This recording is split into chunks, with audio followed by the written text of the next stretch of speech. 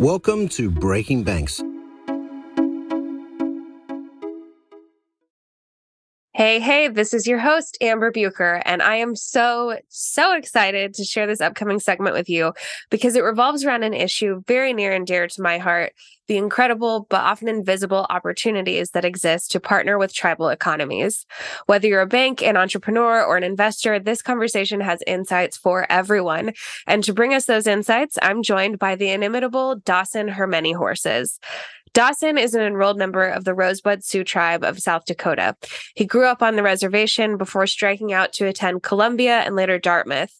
He started his career in banking at Merrill Lynch and now serves as the head of Native American banking for Wells Fargo.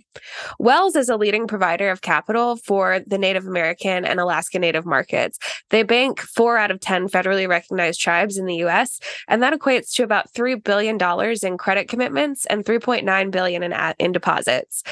Dawson and I are digging into Wells' new report on Indian country's once-in-a-7-generations opportunity in what's sure to be an eye-opening conversation that you won't want to miss.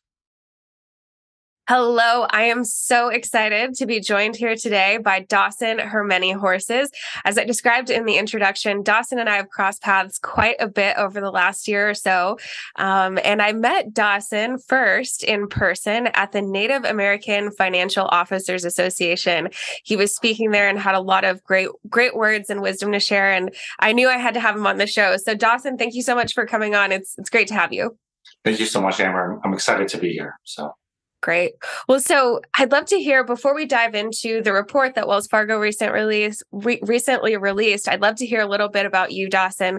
Can you tell our listeners a bit about your work at Wells Fargo, any sort of volunteering that you do, and overall just what gets you going? What are you passionate about as a person? Sure. Again, just really excited to be here, excited to talk about this work, our report, but also, just talk about Native American finance a little more broadly. I grew up on the Rosebud Reservation. Both my parents are Lakota. My dad is Oglala from Pine Ridge. My mom is from Rosebud. I'm enrolled in Rosebud. And I think, I grew up with the goal of wanting to kind of give back to my community. Both my parents were the first to graduate from there, and their families to graduate from college, and kind of impressed onto me the importance of doing something like that. And so I got my start in finance, not because I wanted to kind of go into finance. I wanted to go into law school and thought that getting an internship at Merrill Lynch in New York City would be and their Office of General Counsel would look good on my law school application. And that kind of turned into just a career in finance, right? And I think what I realized is that there just aren't a lot of natives, as you know, in finance. Right. And so I think there's a lot of opportunity to kind of be a bridge between, tribal communities and the finance world. Right. And I think, I've had a lot of opportunity to not only just work on deals, but also kind of elevate issues and talk about things that are happening in tribal communities from a finance and accounting perspective that need to be addressed and that need to kind of be elevated and kind of examined. And so for me, it's been kind of, I've been very fortunate to be able to kind of work, get a paycheck, but also kind of talk about things that I think are really important, to our community. And I think this report is as a part of that. So. That's great. So you didn't end up going to law school? I didn't end up going to law school, no. So there's probably, people tell me there's a lot of Native American lawyers, so, we don't need, one more. So yeah, there's plenty of us. As a recovering attorney myself, I can vouch for that. So I think you took the right path. That's great to hear. And can you tell us a little bit more about your role at Wells Fargo and specifically what it is that you do there? Yeah, so I joined Wells Fargo just over 4 years ago, and so I'm a part of a team called the Diverse Segments team, and I think our mandate is to generate more business in diverse communities, for our commercial banking group, and within that team, I'm the head of Native American banking, for Wells Fargo, and I build our business strategy and then work with bankers across our platform who either have Native American clients, tribal clients, and we define tribal clients being tribal governments and tribally owned businesses, or bankers who want to prospect and do more, right? I think as a bank, we do quite a bit already, but there are regions of the country where we just don't have as much presence, right? So the central region of the U.S., I think, there's a lot of opportunity for us there, and that's where we've been spending a lot of our time. But I've been doing this for 4 years now, and I think it's been great. My background has been in gaming, right? I was a gaming banker for many years at a competitor bank before joining Wells Fargo, and I think the thing that attracted me to this particular role, to Wells Fargo, is that, I think as a company, we're really interested in not just kind of focusing on tribal gaming, but also tribal governments, non-gaming businesses. And I think if you say you're committed to a community, right, I think you need to be interested in kind of doing business with all segments of that, right? And so I think that was a big driver for me. And I think more recently, I've been focused on trying to kind of update our credit strategy and help Wells Fargo respond to kind of concerns and desires among tribal leaders to find more non-gaming business opportunities. And so we've been looking at our credit strategy, and I've been working to kind of update that to make sure that we're able to address some of those requests that we get. So. Awesome. That sounds like important work and a lot of educating your peers, I'm sure. And we'll dive into that for sure as a part of this conversation. But first, let's talk a little bit about the report. So for those of you who did not catch it, Wells Fargo released Indian Country's Once in a Seven Generation Opportunity Report last month in October, building economic resiliency that sticks. And this was a really interesting report because it covered a range of topics, from gaps in data and reporting on tribal governments and economies, to some of the digital desert challenges that our communities have. And then it really goes into a lot of opportunities that several different major sectors have to partner with tribes in a way that is impactful and rewarding for all parties involved, and talked about different things that the government and financial institutions and other, private sector folks can do to start working with Native communities. And so the big goal of the report, as I understood it, and the title of the report is to present a once in 7 generations opportunity to reimagine Indian country and how it could position itself economically, which is so powerful. But it's a concept that I realized not many people are actually familiar with. So Dawson, I'd love if we could start just talking about that concept of the 7 generations, what that means to some of our Native cultures, and what that means to you personally. Yeah, I think it's a great call out, right? Because I think I've been spending some time thinking about it. I think it's common in a lot of tribal communities. You'll hear it, at conferences, you read about it. I think the idea behind sort of this 7 generation concept is that, today as leaders in our own, formally or informally, right, we always need to think about the future, right? We always kind of need to think about how the decisions that we're making today will impact not only like ourselves and kind of our peers and our families, but also just our communities, and our communities, not only today, but in the future. Right. And I think that idea of 7 generations is to kind of, I think the intention is to prompt us to think about the future. Right. And the idea is to kind of just make sure that we're making decisions that aren't short-sighted, right. To make and prompt us, push us to think about how the decisions that we're making will impact, ourselves, our communities, the natural environment, right? Resources, right? And I think it's one that is kind of meant to prompt a lot of reflection, right, and encourage people to think about what does it mean to kind of make this decision? What are the impacts, and who should be involved in kind of this decision making process? And one of the things that I was thinking about is when I was a kid growing up in Rosebud, on the Rosebud Reservation, one of the things that I always heard is, you are the 7th generation. Right. And I don't think they meant like, 7 generations ago, someone came up with this concept and today I'm the 7th generation. I don't think that's what they meant. I think what they meant was like, we're all the 7th generation. Right. At some point, years ago, people were thinking about the future.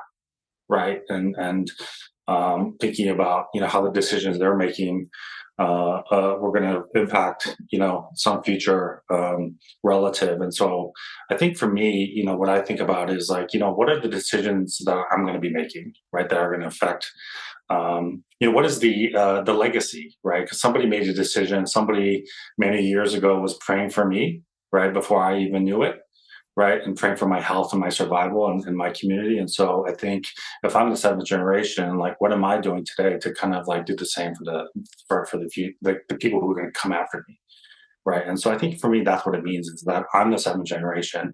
I need to think about like the future, and I have a responsibility, right, to do that for the future. I think that's the key term is right responsibility, right, to make sure that. Um, we're thinking about our communities, our families, and our culture.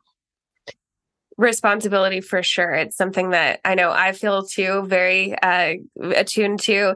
And I think it's something that a lot of the bankers listening to the show probably do as well, especially when you think about family owned banks. They definitely tend to think in terms of literal generations of a family. But I think that banks that have a good tether to that reality and that responsibility are less likely to fall into some of the traps that we've seen other institutions fall into, whether that's, short-sighted, trying to get in on this or that lending trend or follow this or that credit standard that may be in vogue at the moment, but could have real dangers in the long term. So I think that's definitely a concept that applies to a lot of folks that are, listening today and trying to build their organizations in a thoughtful way. So one of the first things that the report touched on that was, again, really interesting and touched me very personally was it talked a lot about just the lack of data that's available when we're looking at Indian country. And it's something that, I've experienced when I was trying to build Totem, which is a digital bank for natives that we're launching next year. It was really difficult to get information on tribal economies, tribally owned businesses that I needed to help paint a picture for investors of what it would look like for us to be working within Indian country. So can you talk a little bit about why those gaps exist? Like, what is it about tribal economies that's a little bit different? And what does that lack of data mean in terms of impact when people are looking to invest in native-owned businesses, economies? Yeah, I think I'm so glad that I'm not the only one that had this experience, right? I think, we've done a lot of work in tribal communities. We have relationships with 4 out of 10 fairly recognized tribes at Wells Fargo. But one of the things that, I encountered is, when I asked for some more resources to do some of the work that I do here at Wells Fargo, some of our leaders said, show us the opportunity. Right. And I know there's opportunity in, with tribal governments and tribal enterprises. I know where it's at.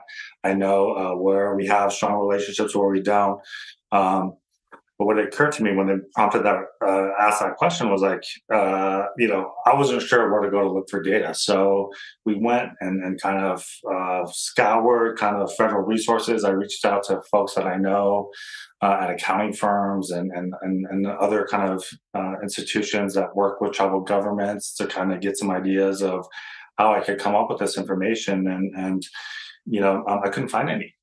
Right. I couldn't find any data, and the way that we define Native American markets and the way that the clients that we're looking for are tribal governments and tribal enterprises, and we just couldn't find much. And so what we wound up doing is just using a lot of data that we found from federal sources. There's some public information about tribal governments and tribal enterprises. There's not much on individual tribal members. And so we kind of used that as a proxy and kind of mashed together a bunch of data for years, for gaming, for oil and gas, water, timber, kind of put it together in a report. And then we were able to kind of back into some estimates about, some of the prospects that we had. And so it was this very time intensive process. And what I realized is that like, if I'm having like trouble finding this, and I know how governments are structured, the industries that they're focused in, what must it be like, for somebody who has no exposure to tribal communities, who doesn't understand it? And so as we were doing this report and working with the Boston Consulting Group on it, we asked them to kind of consider add this section to this report, because I just felt like it's so important. We live in a data world, right? and so many decisions that we make in kind of the corporate world are based on data, right? We need to kind of make the business case for doing something, and so our goal is that by talking about this, and I wrote an op-ed about this, last week in the U.S. News and World Report, where we kind of explored it a little further. My hope is that we can kind of start to elevate some of these issues and get folks to start talking about them, with the goal of eventually doing some sort of economic reporting that helps investors and people who don't understand any country, maybe even more banks. Right. I don't want any more competition, but I think I think there are a lot of places where the tribes don't have capital. Right. And to the extent that we can get more information and data about tribal communities that respects tribal confidentiality, the financial information of individual tribes, I think it's better for our community, because we can have better banking services. Our individual tribal members can have, more access to, banks and products that they need, and not have to rely on check cashing and other things. So there's like multiple implications, but I think this is just one issue that's just so fundamental to kind of how we do business that really needs to kind of be elevated and discussed. Yeah, absolutely. And well, first of all, happy to help in any way I possibly can with whatever initiatives you come up with. And it, kind of goes back to that saying of like, if you can't see it, you can't be it. It's kind of like that. But if you can't see a tribal economy for what it is, you can't see the opportunity there that you as a financial institution or a partner could have. And so, yeah, that lack of data definitely is something that we'll work on it. We'll keep finding solutions to it, backing into it however we can. I know there are a lot of really smart people working on this. Casey Lozar and his team down at the Minneapolis Fed doing a lot of great work on that. So stay tuned. We'll have more data as the seventh generation progresses, let's say. Go ahead. Well, I was just going to say, just on that, I mean, I think, Casey and I and some folks at the Aspen Institute are actually working on, and this week we'll be hosting kind of the first discussion on this issue. We're going to be meeting in Washington, D.C., and we're bringing together like private sector folks, some federal officials, and some tribal leaders to kind of start a conversation about,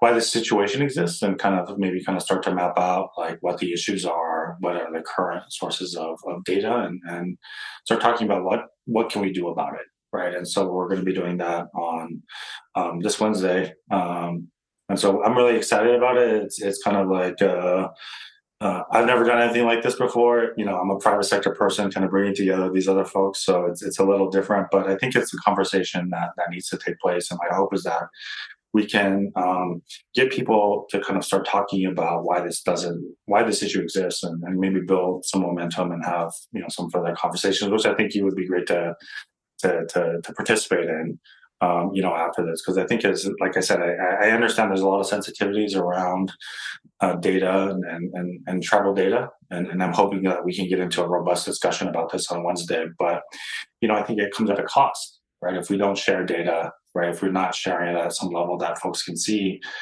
it's going to be harder to kind of make the business case for more banks and credit unions and things like that in any country, and as well as any other business that wants to expand into any country. So, well, speaking of talking about more banks and financial institutions and things like that moving into Indian country, I thought it was so interesting that the report named all of these traditional FIs, native-owned banks, CDFIs, or community development financial institutions, and all of those together made for what the report called a cluttered landscape of financial services providers.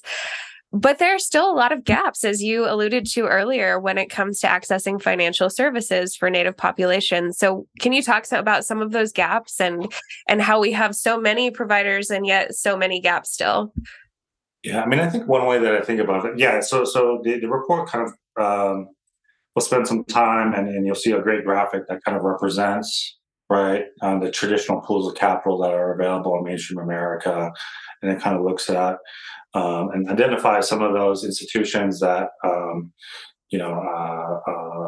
participate in things like commercial banking, and you have national banks, regional banks, CDFIs, things like that. And so to me, what's interesting about it is, just kind of when I put my banking hat on, take off my travel member hat, put on my banking hat, right?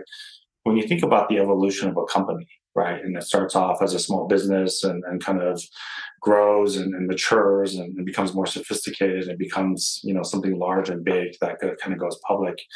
I think there's like there's a financial institution, right, or a pool of capital. Let me put it for each of those, phases of growth. And I think what we found is that, there are places where, we have mature businesses, strong businesses that have, recurring cash flow.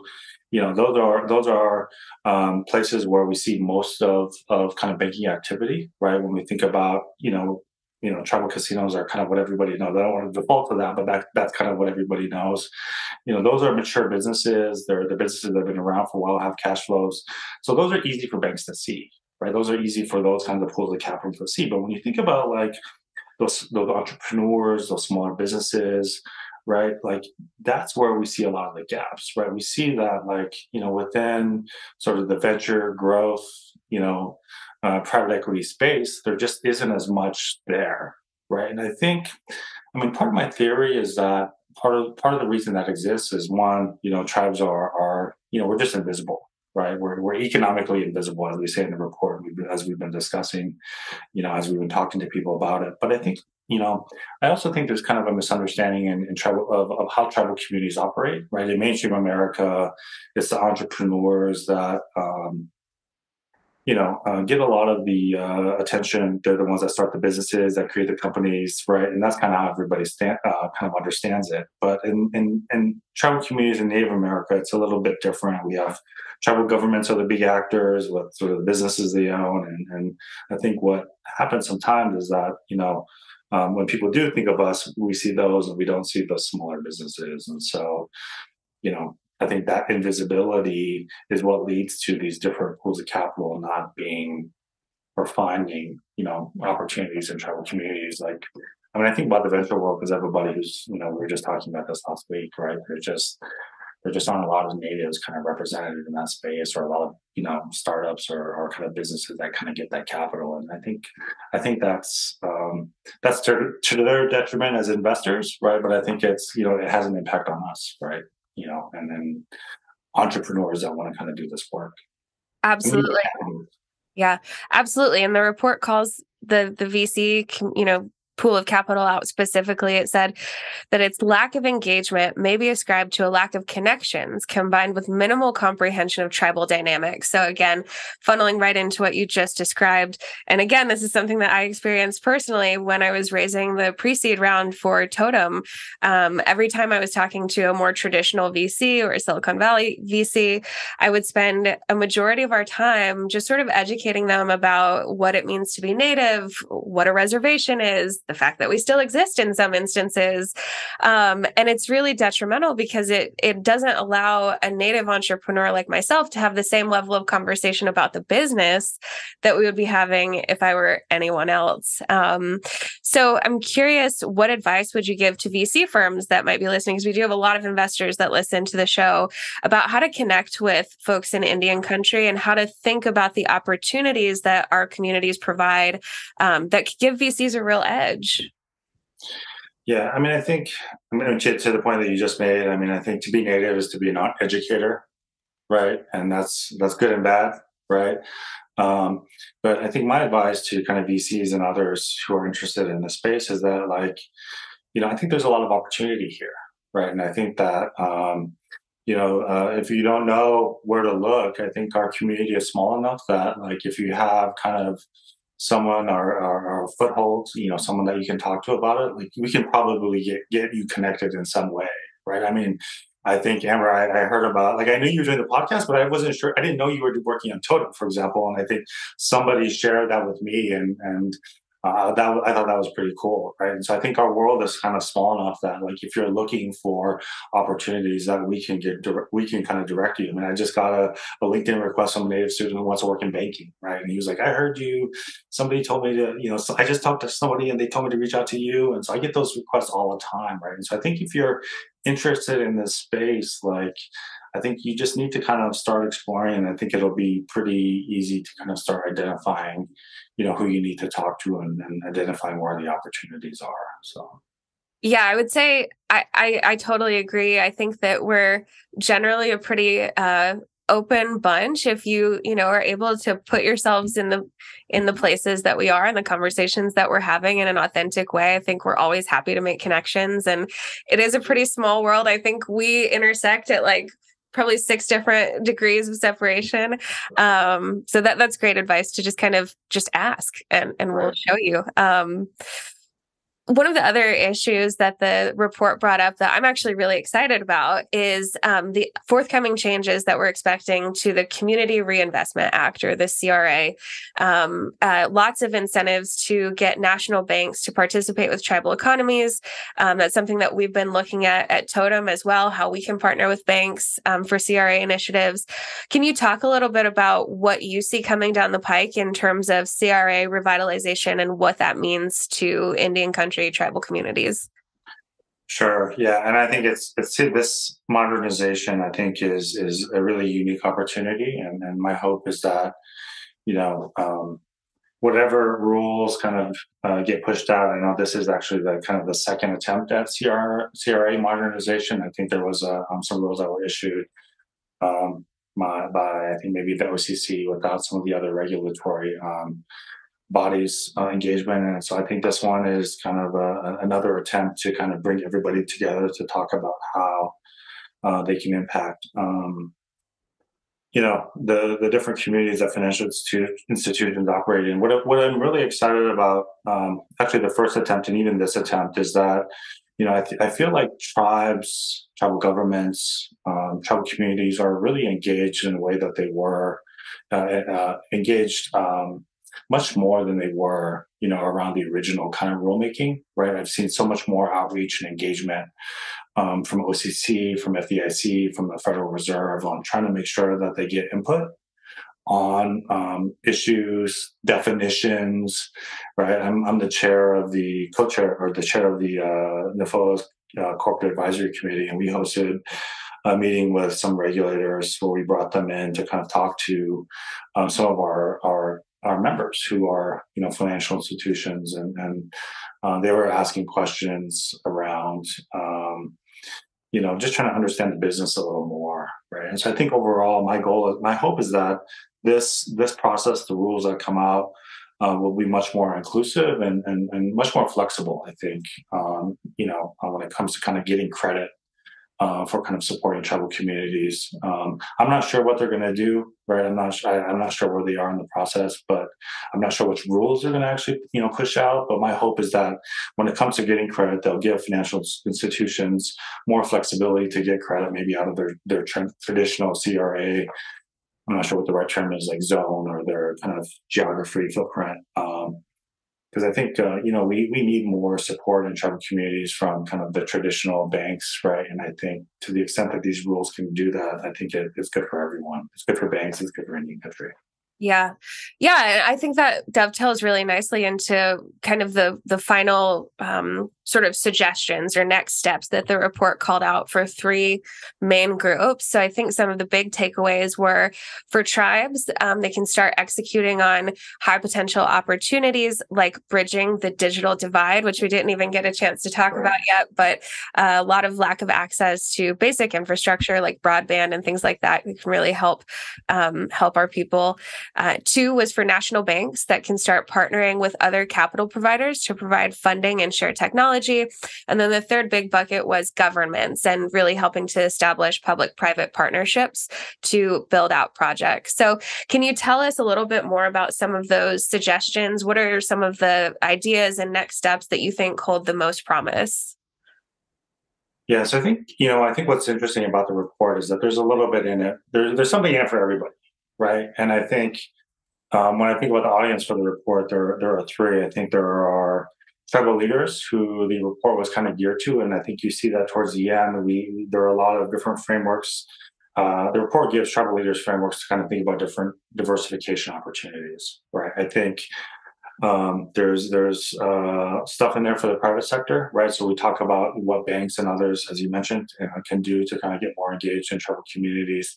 And then there's some stuff in there, I think, for policymakers, right? So you see the discussion around broadband. I think this data fits nicely into that as well, because I think if we start collecting data, it's probably going to be need to include, federal departments, federal agencies, because they do a lot of that work already, in addition to kind of having a trust responsibility to tribal communities. So there's a little bit in it for everyone. In terms of, next steps, I think the one that is, I think, probably the most meaningful to me, and I think the one that I think where we can have a lot of the impact is just really going to be on the data, right? I think that's probably going to take the longest, right? But I feel like that's a conversation that we just haven't had. I think there's as we've started to prepare for this event on Wednesday, what I realized is like, a lot of small groups are having these conversations, but I think as a larger community, we haven't done that yet. We haven't explored why, there may be some sensitivities. We haven't talked about the trade-offs. We haven't talked about the opportunities that come with it. And so, for me, I think that's the most meaningful one. And then I think the others are really important as well. I think, we're coming out of the pandemic, but also kind of are in this interesting time. Are we, in a recession? Are we not? Right. And so this report kind of gives tribal leaders and tribal business leaders things to think about, and some guidance on kind of what they can do to prepare themselves through different opportunities, for times like this. So I think there's a lot in there, and I think my hope is that folks kind of read it. I'm happy to talk to anybody who wants to talk about it. But it's a read, so good read. So good read, very good read, and definitely the theme that I think came through most clearly with the report was this theme of resiliency, economic resiliency coming out of the pandemic. There were some great stories in the report about how tribal communities really excelled at taking care of their people and in the midst of the COVID pandemic. And resiliency for our people as a whole. So for listeners who may not know, I'm Choctaw enrolled member, and we're recording this in Native American Heritage Month here in November, the week before Native American Peoples Day on November 25th. And so it's just a really incredible time to be having this conversation with you, Dawson, someone who has led so much good, positive work for Native communities. So what final word would you leave with the bankers, entrepreneurs, investors that are listening in the audience today? What can they do to support some of the work that you've been sharing with us today? So I think the report, one of the big findings from the report is that tribal communities are economically invisible, right? But I think practical experience, I think anybody who is in a part of the country where tribes are located, right, will know that we're not invisible, right? And in many places, like Oklahoma, I've been to the Choctaw Reservation, I've been to Durant, right? We're our governments, the businesses our tribes own, we're contributors to the economies of the regions we work in, right? We employ natives and non-natives, right? We give back. We're, good corporate citizens. So I would say, if you're interested in getting involved, there's a lot of interest and focus right now on doing that. Like the OCC is leading some initiatives through their Project Reach effort to kind of bring more banks into supporting and giving and providing more capital to diverse communities. So I think if you're interested in doing something like that, if you want to get involved, I would say reach out to your regulators, right? Because they're trying to do more to kind of do that. But I also would just encourage you to do research, right? If there's a lot of traditional bank lending activity that we think of when we think of banks, but there's also a lot of ways that you can help through philanthropic giving, right? A lot of banks have foundations. If your bank has a CRA, new market tax credit allocation, right? Tribes are very active in that. Our team has done a lot of lending through that. recruiting. Maybe you can't do lending, maybe you can't do new market tax credit or philanthropy, but you can recruit natives, right? Like there's a lot of places like Oklahoma where there are a lot of native students who need jobs, right? And I think there's a lot of we're all interested in hiring, and we want to hire diverse candidates, right? So you can lend more, you can give more, right? You can hire more natives, right? There's a lot of different ways you can get engaged. And so I guess the final thing is that come to NAFOA, right? NAFOA is kind of like a really great venue. Come to their fall or spring conference, and I think you'll really get a good introduction to kind of some of the issues that are impacting tribal communities. You'll see a lot of like the people who are a lot of the decision makers and centers of influence, and really kind of get a sense of like what community Native American finance is, right? It's we all kind of know each other, right? We all want to help. I think from a banking perspective, like all the bankers that I work with, and most of them are non-native, who cover our tribal clients, they'll tell you they love doing this because they see the impact, right? They know the impact that the loan they gave to their tribal casino client, they know the impact that it will have on the tribal government, right? Because the profits from that casino go back to the tribal government and fund important things like housing, healthcare, language preservation, elder care, right? They see that. And so, a lot of the people who work in this space, want to improve want to improve our community and ensure like more access to financial services. And so if you want to come, I think you want to do more. In addition to kind of the steps I just gave, just come to one of these conferences and you'll kind of get a sense and flavor of what our community needs. But,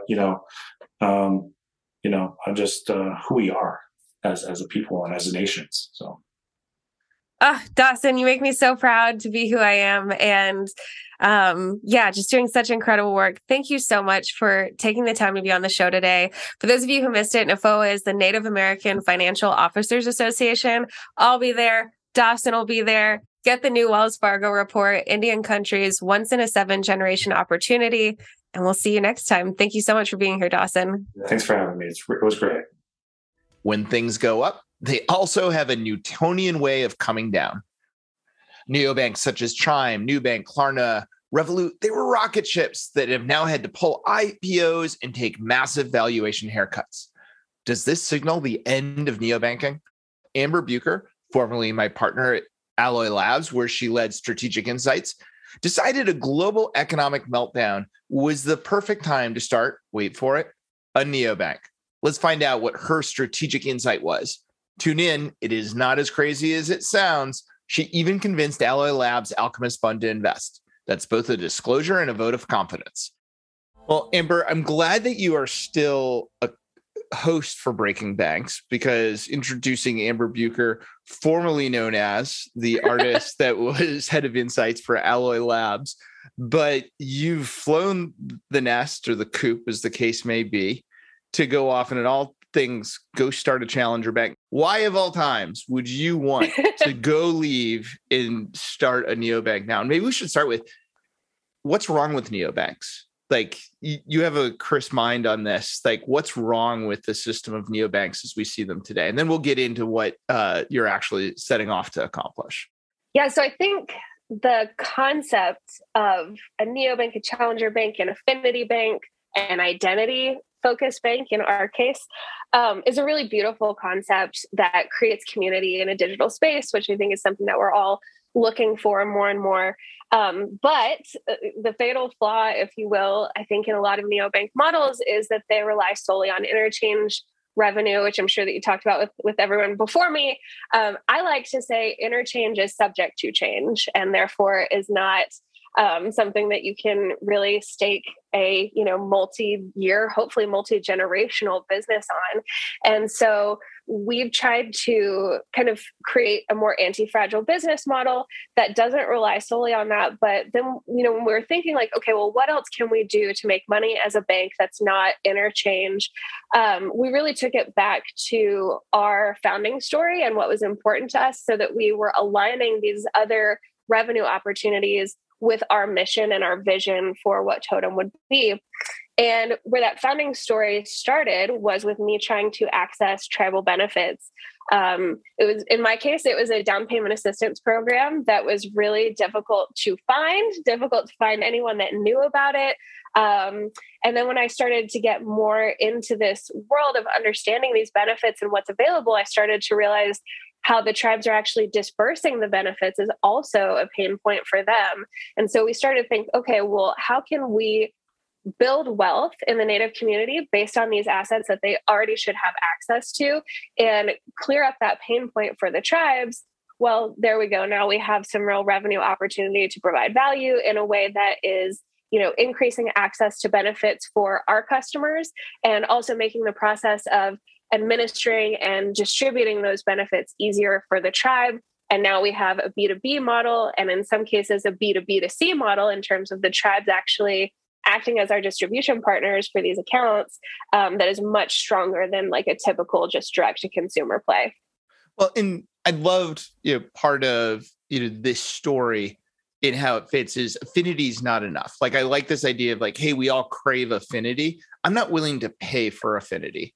And, in most cases, it has to be tangible value. And that's what you hooked me with in the Totem story was there is value provided to each one of the stakeholders in this, whether it's the tribe that right now is sending, a paper check, maybe an ACH, but Native Americans are some of the most severely underbanked out there. I mean, surprised you don't trust the system after Right. your tribal lands have been stolen and just about every treaty's been broken. What's wrong?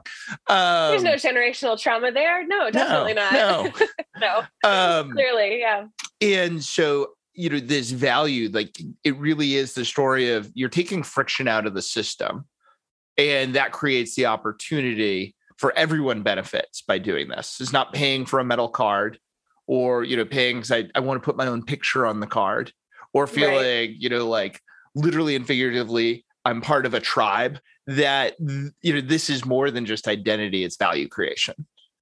Exactly. It has to be something other than like a fun service that makes you feel like you're a part of a club. I think we've had that model for so long. And to your point about like buying the metal cards, like there are just so many things. We can talk about this. I was tweeting the other day with someone that if, there was the first neobank for pet owners launched. It's like, listen, I can actually get behind this. You launch a Chewy.com rewards program, I'm in. Yeah. Oh my God. Really? Of all times? Yeah. And we're going to use this screenshot that for everyone should know, this is Amber's puppy. Yeah. Yeah, that's the puppy horse.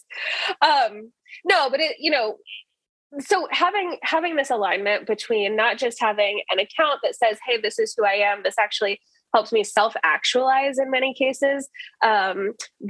Native Americans are the fastest growing racial demographic group on the census. We had 160% population jump from the 2010 to the 2020 census. So it's a huge growing group. And this allows people to not only self-identify and say, this is another stake in the ground where I'm connecting with and claiming my culture, but it's also giving me access to, again, like these tangible benefits and opportunities to connect with my heritage that other folks are not, the other folks, it's really hard to create products around just a single affinity.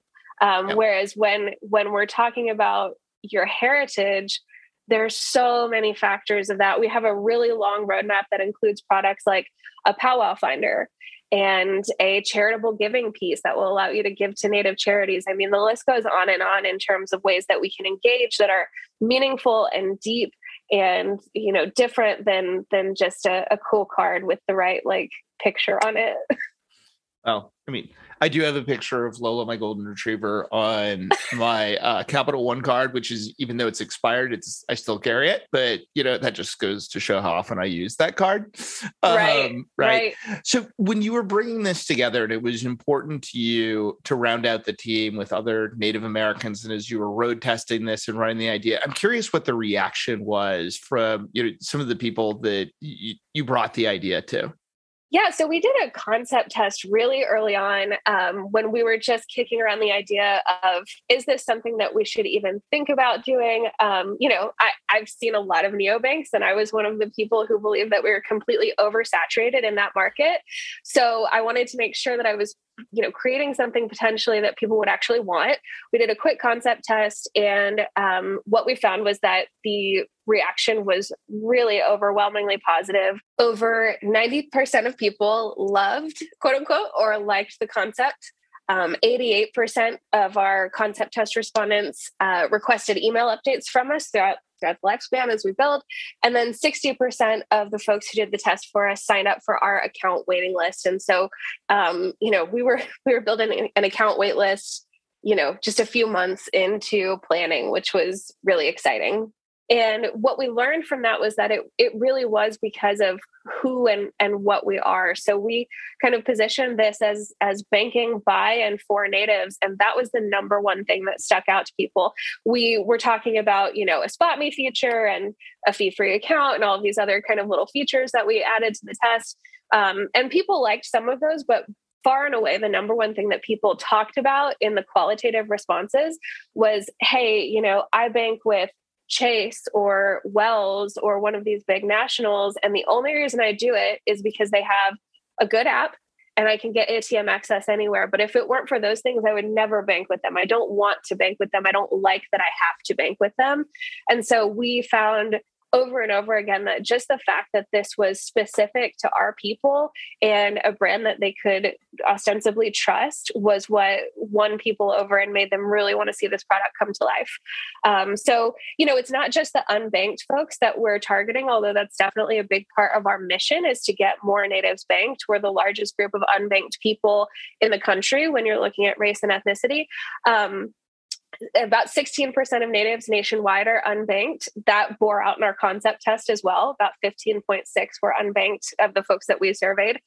But what made us really excited was another 11% were already using a digital only bank. And then the rest were split out 50-50 between credit union and community bank users and those big national players. And so we feel like we have a really great opportunity to win market share from not just folks that are already unbanked, but folks that are already digitally banking and big national customers. Yeah. Well, for the unbanked, to me, the opportunity there is when you're working with the tribe that wants to replace prepaid and sending paper checks, that have a tendency to get lost in the mail or addresses, change and there's breakage and it's bad for everyone. This is what Hire One built their business on, as you and I've talked about, around how do you solve the problem for the university that needs to get student loan money into the hands of students, right? There's a natural wedge there, and it's bigger than let's just make it prettier, right? It's not about prettier. Yeah. It's actually real value and a cost savings for a number of them. Now, was anyone anti the idea? Like you'd said, of the 66, did you get any negative feedback? We had literally like 2 people say that they would not open the account. So there wasn't a ton of backlash or negativity. I think, in terms of our customer base, we do have some significant trust issues to address. And so, I think that a lot of the kind of naysayers, if you will, were just like, who are these people sending me this survey? Like, I don't even know you. Like, why would I do this? It doesn't seem real, or it seems like you might be like getting taken for a ride or whatever. And so I truly think that the few naysayers that we had, once they see that this is a real product that is built by real native people and we can show them something tangible, that it'll make sense for them. And I have every confidence that we will win them over. Yeah. I'm trying to think about naysayers. It's interesting when we talk to tribal leaders, a lot of them get it immediately and they love the idea of having, particularly kind of the financial literacy piece built in and getting more people banked. But, of some of them, we tend to always run into folks that have some sort of tribally owned bank, financial service, payday lending product. And so for those folks, it's a little bit different conversation of figuring out like, okay, well, how can we partner? If you have a responsible, financial product, is there a way that we can talk about getting it in front of people and, figuring those things out? But the reason why we're doing this is because there's a huge gap in terms of service for this market. There are 30 native-owned banks in the entire country. So that's, not a lot of banks. And the ones that are out there, they're typically smaller in terms of their geographic footprint. They've got like maybe 1 or 2 branches. They may have a consumer app, but it's, like Jack Henry version 2018.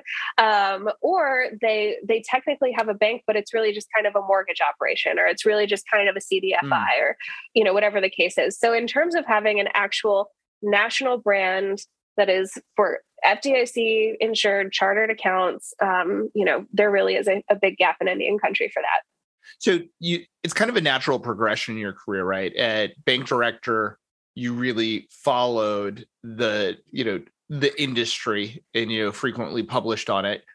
You come to Alloy Labs. Now you spend a lot more time working on bank and fintech partnerships, including a lot with the BAS group.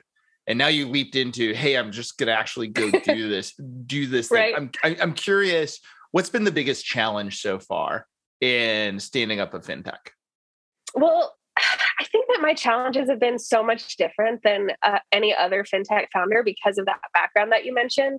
So, when you look at like the middleware providers, like the Syncteras and Bonds and Units and all of those guys, they are really interesting. They provide a really needed service for folks that don't have deep ties into the banking sector. Like if you don't have a bank partner and you don't know anything about compliance, that's perfect for you, right? Those were not my problems, right? I know a lot of banks.